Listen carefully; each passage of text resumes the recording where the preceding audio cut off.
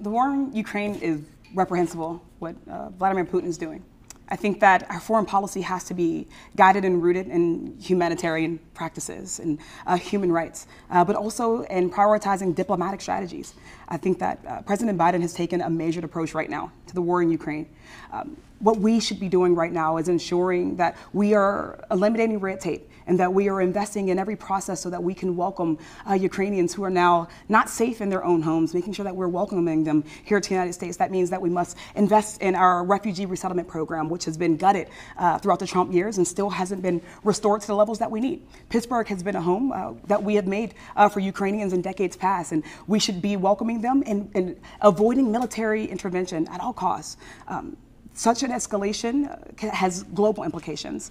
And right now it's important that we are keeping every diplomatic pathway open and that we are implementing targeted sanctions on Russian oligarchs so that we can get to Putin's wealth and his source of power.